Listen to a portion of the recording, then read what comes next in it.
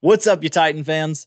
Titan Bros are back, ready for a preview of Week 3 against the Cleveland Browns. Welcome in. Thank you for joining me today. We're going to have a great show. Yep. Week 3 is let's see if we can get ourselves above 500 going into this. It's always nicer when you got yourself, winning record. I think it'll be a good game and a close game. I don't think any side's gonna blow each other out. But yep, let's dive into this and kind of talk about a couple of players on each side and what we think is gonna happen. See if we can pick up our first 2-game win back to back since doing it. I think we did against the Broncos and then the Packers, and then we had the 7-game losing streak to end the season, and then we start off with a loss. Now we got to win. So let's see if we got our first 2 games winning them back to back for the first time in forever. Which is kind of sad because Mike Vrabel's first 3 years as a head coach, we just had a winning culture. We just did 9-7, but went to the AFC Championship 11-5, 12-5, and then last year started off 7-3. So it's like Titans, we just won football games, just what we did.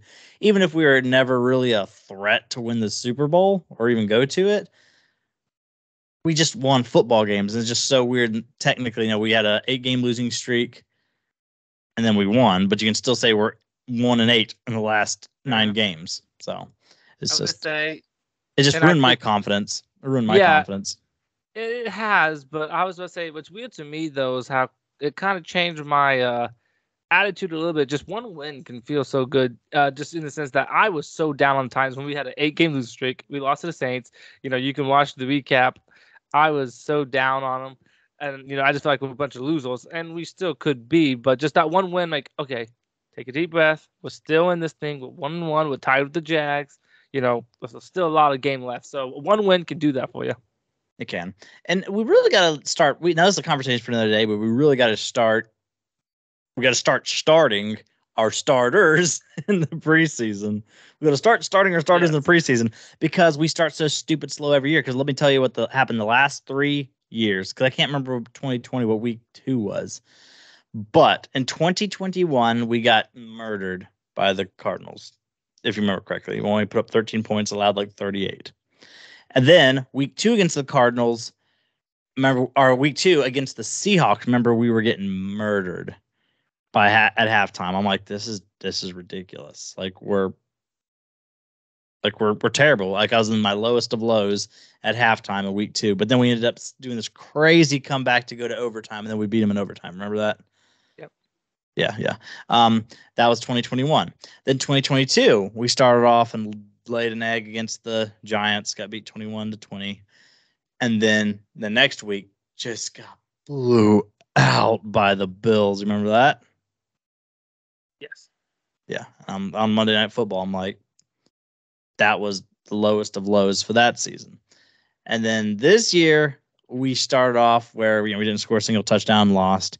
And then at one point in the first half of the Chargers game, we were down 11-0.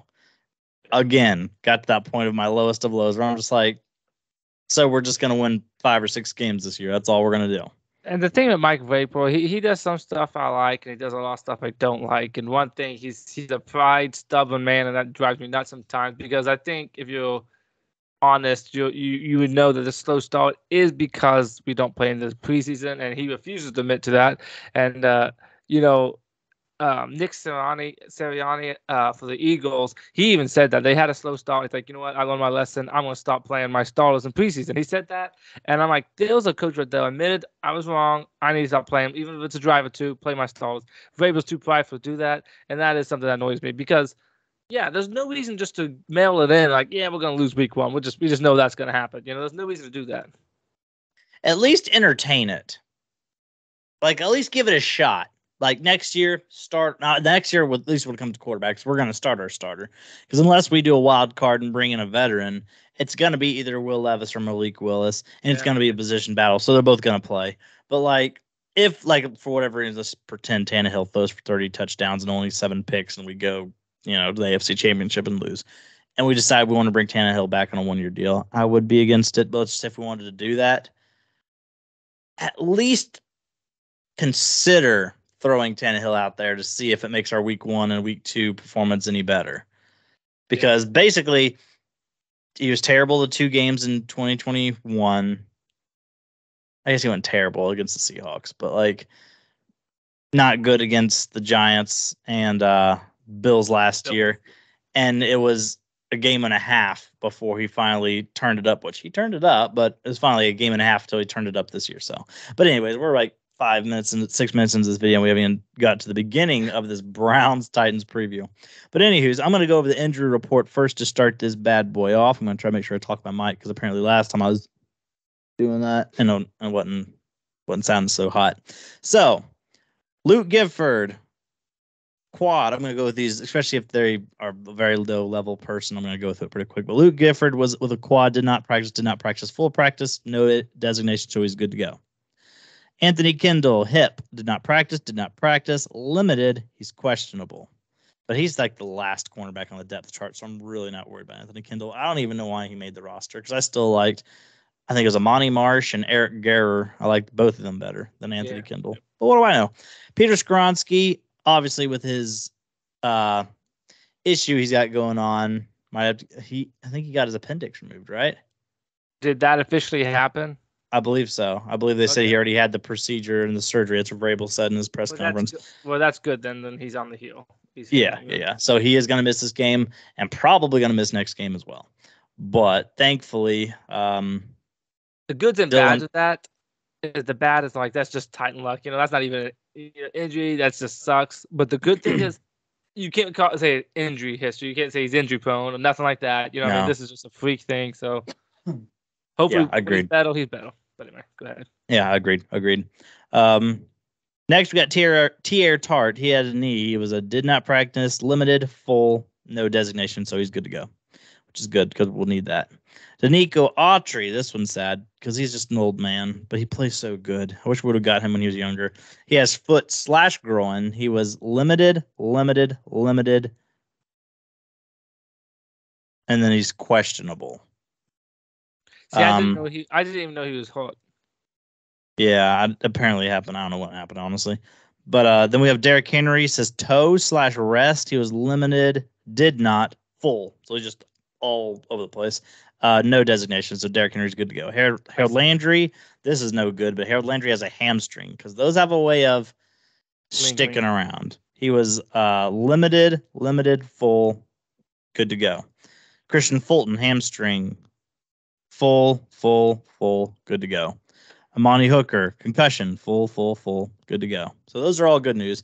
DeAndre Hopkins is ankle, and he was full, limited, did not practice, questionable, but it's the same ankle injury. He didn't re-aggravate it. I'm sure it's just like he's 31 years old. He don't need that much practice. So and he did all right.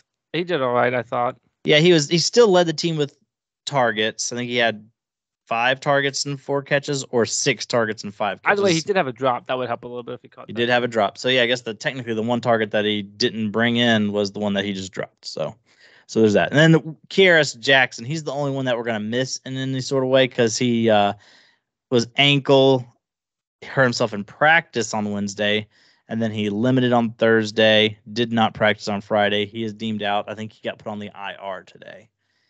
He got put on the IR. Otis Reese got cut.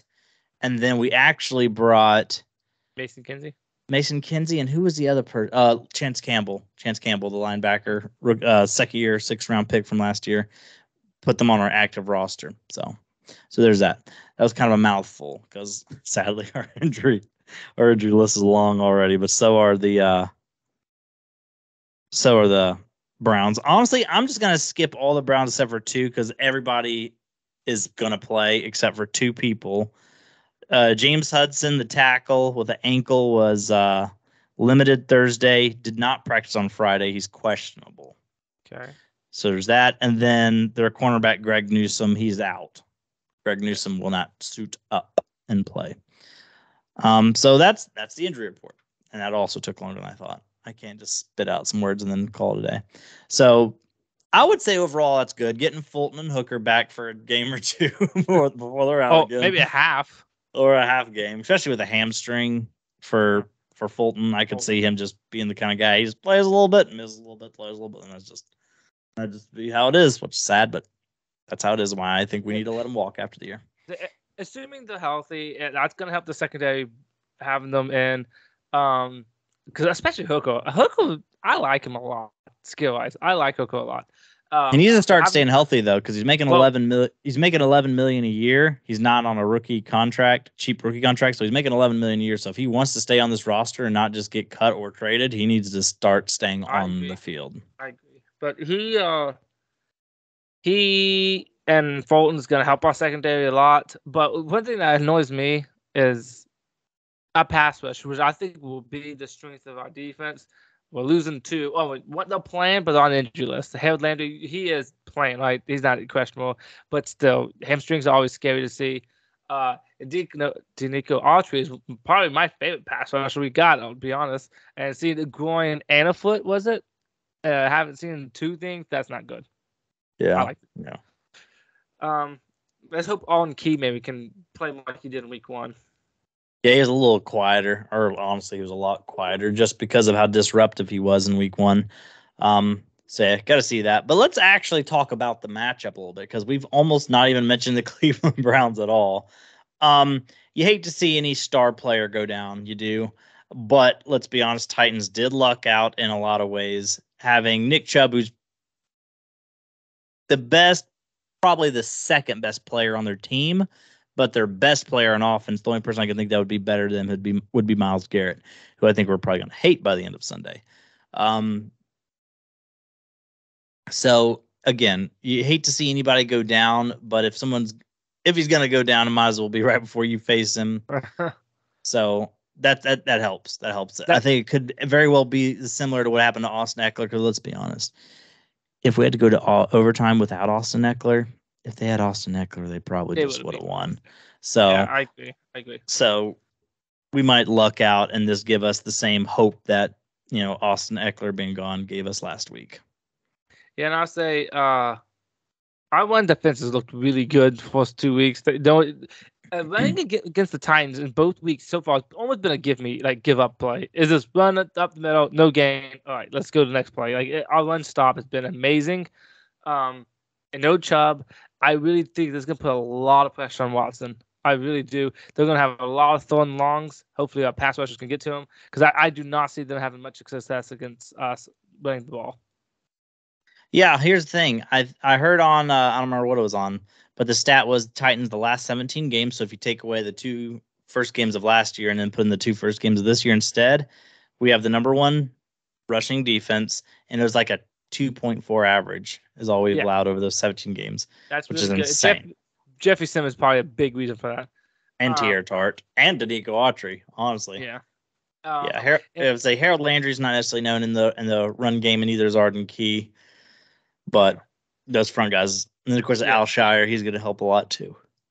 But yeah, so we're stopping the run. I did see they got Kareem Hunt. I'm sure you saw that too, and I think that's going to help. Like, he's going to hit the ground running because he knows the Browns. They have the same coaching staff here, so that's going to help them a lot. But I still trust our run defense. He's going to be not in football shape. He's probably going to be on limited snaps because, he's just joining the team. But I fully expect it's going to go down to Watson. What is he going to do? Because I don't think they're going to get us by running the ball. I agree. Now, they did pick up – no, they didn't pick up anybody. I was thinking I picked up in fantasy football. But Jerome Ford, who ended up replacing Chubb, played well.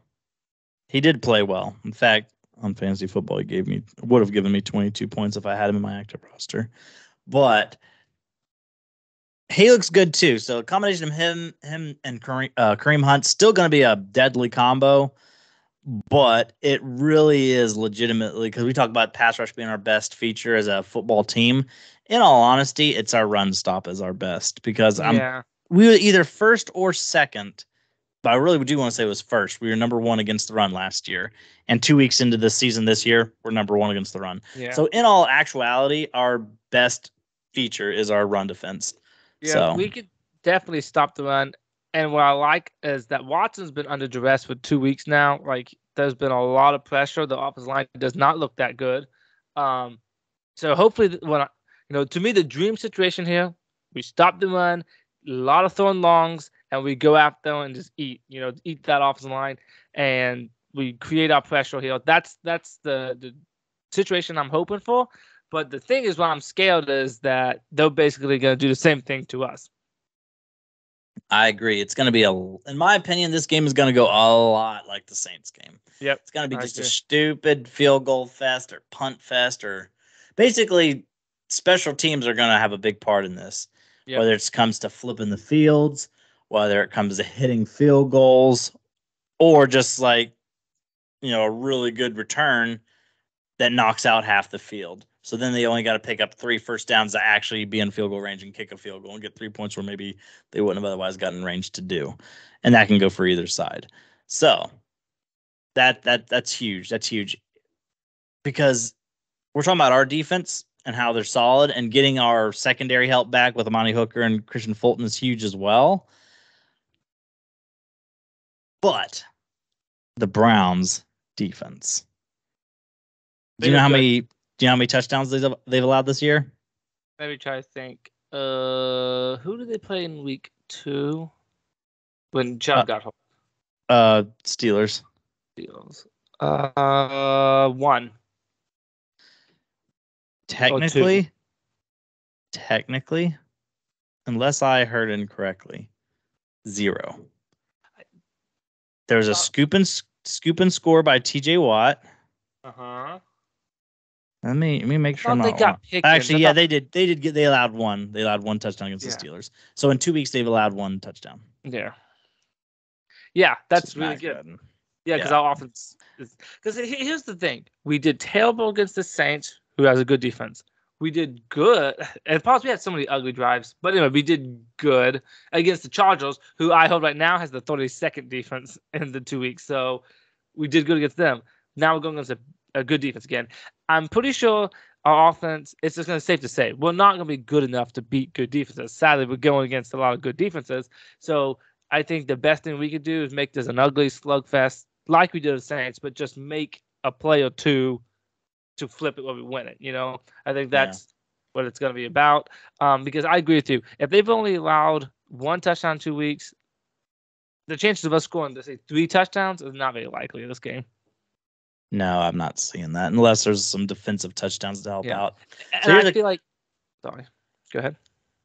I was just go ahead because I was gonna have a new conversation.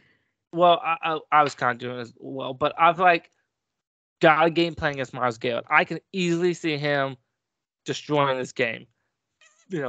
2 sacks, a forced fumble, 5 quarterback hits. I can see if they put him on what's Dillard's name? Yeah, Andre. If they put him on Dillard, he will destroy us. So we have to have some kind of game plan against Myles Garrett. We cannot let him single-handedly destroy us and win this game. Gotta chip. I don't think we do that enough sometimes for my liking. But we gotta chip it. If there's a tight end, running back, I don't care. We gotta make sure someone else in the pass rush beat us. Don't let Myles Garrett beat us. Like Zadarius Smith, you mean? Yeah. I mean, and he's not bad, but he's not Myles Garrett. Myles Garrett will destroy a game just by itself. Do not let him do that. Because in a defensive game like this, all it takes is 1 fumble from Ryan Tannehill when it gets hit by Myles Garrett, that they get the ball at 15 online. That could be the difference between winning and losing. That's why I think we got to do a lot of play action pass. That would be nice. Things like that makes people delay or hold for just a second. Yeah, I agree. And I'll say this.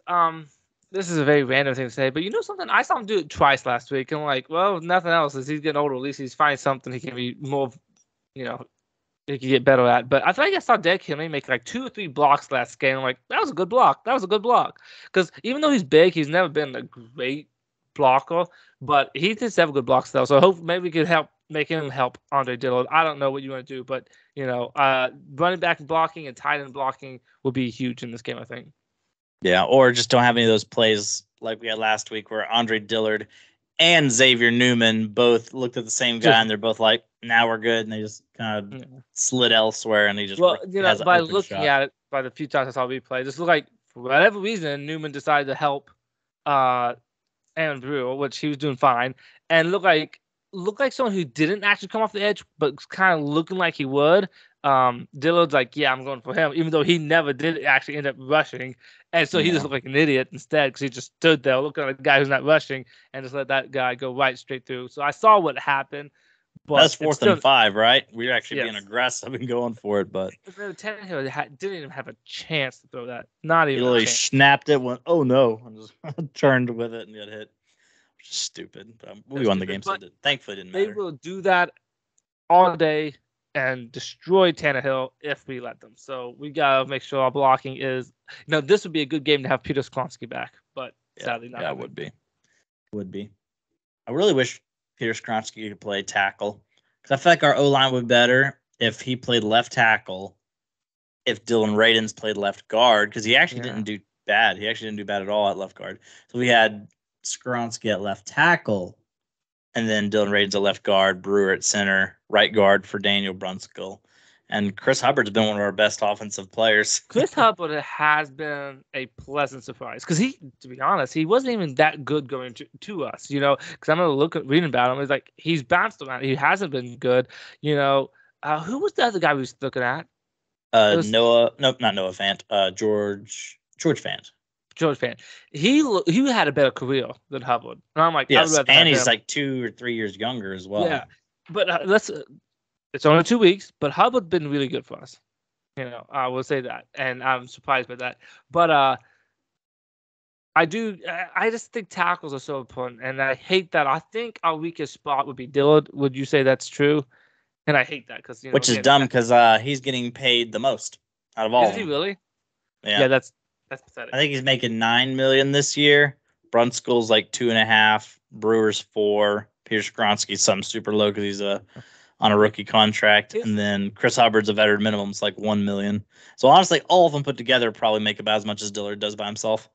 Which is one of the dumb things about tackles, how much you have to pay for them, even if they're not any good. Here's the thing: NPF, has he ever played tackle? I mean, tackle guard on Dillard to replace Dillard if he came back. Because right now, technically Hubbard is NPF right now. When NPF comes back, could he replace Dillard instead? I don't know. NPF has played on the left side some, but I don't know if they're going to do that. Yeah, well, if Dillard's the weakest link, I'd like to get him out of there. But yeah, I guess we'll see about that. And like you said, Hubbard's played well. So when NPF comes back, do we even want to put him in to replace Hubbard?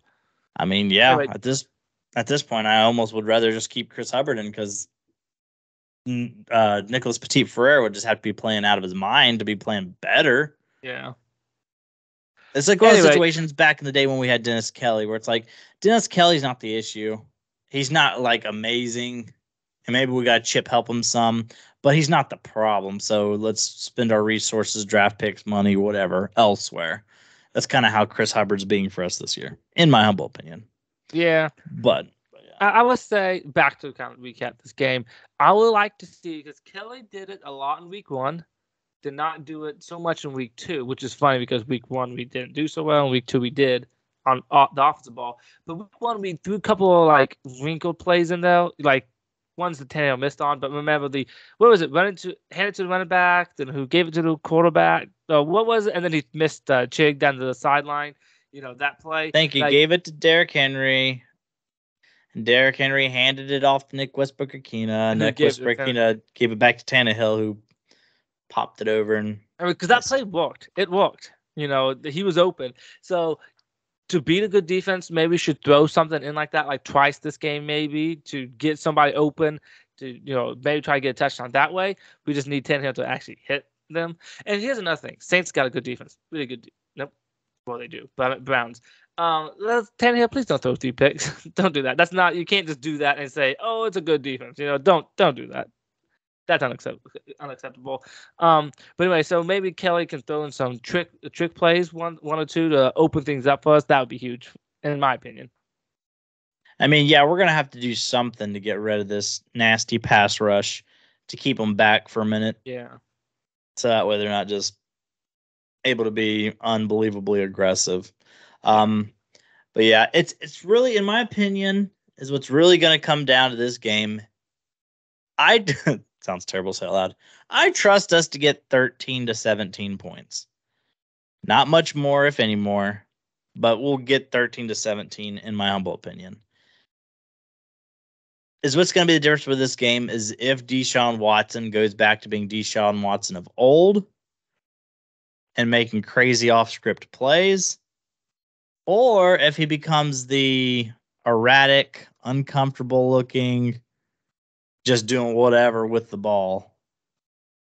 Yeah, that is so weird because I just don't know what to think about him because we've been touched by him so much in our careers.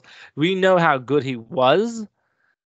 And so it's so weird for me just to think, yeah, Browns offense ain't going to score much points against us because I know Watson had so much talent, not just talent, but he was so good in his first few years, but he just hasn't looked like it. If you look at his stats last year and this year, it's not good. And the question is, I'm just scared, like, of course, why wouldn't the game that he plays against us, why wouldn't that be the first game that he just goes off in this Brown career? I'm so scared of that, but if he doesn't go off, I agree with you. I think it's going to be somewhere between 13, 17 points. I think whoever gets to 20 points wins this game. That's if anyone can hit 20. If a team gets to 20, it's if. But if someone gets to 20, I think they win. But I can see both teams being 17 or under. Joe, you want to say our final score, what we think it's going to be? Sure. Yeah, say some final scores and who we think's going to bring home the cake. I don't think that's a term. So, I remember before the season started, we was going week by week, who we think's going to win and lose. I took this one as an L. But as you know, as the season goes on, things change. Injuries and things change, momentum, yada, yada, yada. But what I think, and it's in Cleveland, that's something we haven't mentioned. It's in the dog pound, which though fans can be loud. And let's admit, our offensive line with doing false starts is ridiculous. That's 2 weeks in a row. We was bad at home. You don't do that at home. But anyway, so that does scare me a little bit. And we're going to be trying to get off early because we've got Myles Garrett coming down on us. So that could be an issue. And now I'm doing this. I'm talking myself out of it. But some reason I just feel like, you know what? We're not going to go 1-2. Vrabel's going to find a way to get back to his way, which is winning this game. That's what he used to do. We haven't been doing so well lately, but we did against Chargers. We found a way to win that game. I'll say he's going to find a way to win this ugly game. Tannehill's not going to embarrass himself. He's going to do a play or two. I'm like, that's the Tannehill I want. Maybe Derrick Henry might. We look like the Derrick Henry I want him to look like. I say we win this game 17-13. 2 weeks in a row. One time I changed mine. This time I let you speak first. I was going to say 17-13. Oh, that's dumb. Same score. Now, like last time you said yours first, and I kind of changed mine to yours. You did. But this time I already had it in my head. Did you say Titans? Yeah, Titans 17-13. Did you pick Titans all 3 weeks? No, I picked Chargers last week. You did. Yep, that's right. You did. So I this is the first time I'm picking Titans, and I got Titans winning 17-13. Again, it's all about momentum because you can look up my before the season starts prediction. I said Browns win, but they just lost Chubb. Sometimes an injury like that to a superstar can really deflate a team. They just lost Chubb. We feel good just getting a win under our belt for the first time in a long time. I say we go to the dog pound and we just get an ugly win. Just an ugly win. As well, would be nice is if we did get a 17-13 ugly win. What if Joe Burrow does end up missing a couple weeks and we get to go against the Joe Burrow-less Bengals and we could jump up to 3-1, and then we go against the Colts, who I still think we're a better team than the Colts, and go 4-1. That would be huge, and then that would be huge. But I'd be honestly fine losing in London, drop the 4-2, and then go into the bye week 4-2. Yeah, I'll say this: the Joe Burrow-less Bengals or the Anthony Richardson-less Colts. One of those games just feel like a trap game to me. Like one of those games we would lose for no reason. Anthony Richardson will be back by then. I think it's a concussion is all it is. So if he misses 3 weeks with a concussion, then I think he just needs to go ahead and retire from football. How long did Treylon Burks miss? I feel like he missed a while, didn't he? I think he missed one, maybe two. Might have been 2. I know he missed a lot of time between that and the toe, but anyway, either way, that's a whole different conversation. But I just feel like we're gonna lose a game that we shouldn't win, that we shouldn't, but one game at a time. And I say Cleveland will get this win here. And again, this is me. I'm gonna go and say Watson's gonna look like the Watson we've seen the first 2 weeks, which let's admit is not that good. The Watson we've seen right now has not been that good. If he goes back to the Texas Watson, we're in trouble. But I don't think that's what we're going to see. I don't think we're going to see that either. 1, because we have a good defense. 2, we haven't seen Deshaun Watson really, really good since 2020. Yeah, and that's a long time. And yeah, because he set out the whole 2021 season, which hurt him a lot. And then 2022, he was suspended for a lot of it. So he went a long time without playing football. And it's something that you have to keep practicing and keep good at. You do. And I think that just showed it, because Watson was such a good talent, and now look at him. So I think that shows that you can't just stop it and get right back on. It's not like a bike, you can't just stop and get back on. And he hasn't led a team to the playoffs since 2019. Because if you remember correctly, his last year as a starter in Houston, they only won like 5 or 6 games. Granted, I mean, he was still really good that year, but the defense was really bad. Yeah, but sometimes if you as the quarterback of a team, you got to lead your team to the playoffs. So, what about him? He doesn't do that anymore. Last year, at least. Well, last year he couldn't because we went 1-4 without him. Yeah. Anyway, I'll just say this: in the primes, I would take Watson over Tannehill any day of the week. But I'm not sure I would, because at this point, Watson's had how many elite years did he have? Like 4 or 5. I looked at his stats last night. Actually, it was 4 or 5. It was really good numbers too. Like Tannehill, I would say loved to have that. He didn't have that one year that was probably up though, but still, you can't tell me. This is a whole different conversation here, but you can't tell me you think Tannehill at his apex was as good as Watson was.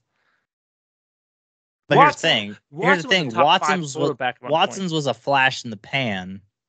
5 years ain't no flash in no pan. I mean, Tannehill's been in the league for what, 11 seasons, 12 seasons. So he's literally been in the NFL twice as long as that hot streak. But I'm more talking about right now. Who would I rather have? Right now, I'd rather have Tannehill than Deshaun Watson doing whatever he's doing. I would say this. Neither Watson's game this year was anywhere close to being as bad as Tannehill was in week 1. Now, week 2, I say this, Tannehill has the best game, but the worst game as well, if you compare the 2 games. I mean, Tannehill had a game that's like, you're not going to see another quarterback be that bad this rest of this year, probably. 28 was his quarterback rating. 28. No one does that. So, that was horrific. It's more common than you think, especially those picks. When those picks happen, so guess we'll see. 28. Anyway, I'm here to actually feel good about the Titans. I'm not here to bash him, but I would say this: Tannehill, to me, I am watching him. Special attention on him, because you got to beat someone good. You can't just beat a 32nd ranked Chargers defense and make me say, "Oh, you're all good now." And he did play well. But go out here, and I'm not asking for 3 touchdowns, but can you complete 66% of your completions? Can you throw me a touchdown and take care of the ball? Actually, that's all I ask for. Take care of the ball. No turnovers, 1 touchdown, 65% of your completions. Can you do that for me? If you can, I think we win. If you can't, we lose, and you're a bum. Sorry. Anyway, that's my opinion. There you go. I think whoever takes care of the football the best wins this. I agree. I agree with those interceptions, whoever fumbles, that's what's gonna end up deciding this game. Which is weird, because last week, Chargers Titans, neither team had a single turnover, not a single fumble, not a single interception on either side. So it was the weirdest thing in the world. I will say that, yeah. Yeah. So yeah. I do wish, even when Titans got a good defense, do you agree that I wish we turned the ball over more? We never do it. Especially our corners. Our cornerbacks do not get interceptions. They are so huge. Turnovers are such a huge momentum shift and just a short field. But we never do it. Ever. I don't understand why. Even our best defensive games. If Byard and Hooker aren't getting interceptions, we just do not get interceptions. Nope. Like, even can a linebacker get 1 or 2, please? Something, Apparently not. Sorry. Apparently not. So here we're putting on our homer hats this week. We're both gonna say the Titans win. I'm saying it very much unconfidently because Yeah. all the way up until yesterday, probably I was gonna give Browns the edge, I but would. then I would definitely. with Nick Chubb being gone and with Deshaun Watson just playing the way he is, it's just I don't know. It's hard to see it. To me, Chubb is one of the best backs in the league, and you can't tell me you lose one of the best backs in the league and tell me it doesn't affect you. You can't. So, I mean, exactly. If we had Chubb, I would say Browns probably 20-17. I think he would at least make a touchdown difference. And instead, I'd say 17-13. Yeah. I think it'll be a nail biter. Like I could see them getting in the 20-yard line where they are down 17-13 where they need a touchdown and they take several shots at the end zone where we're really biting the nails. Make it a close one. But so yeah, we'll be sure to recap it. Usually Sunday evening. We'll get that recorded and put up. So hopefully it'll be our second in a row a victory video. So yeah, I guess that's all we got. We are going to go ahead and sign out of here and we will see y'all Sunday night. Peace.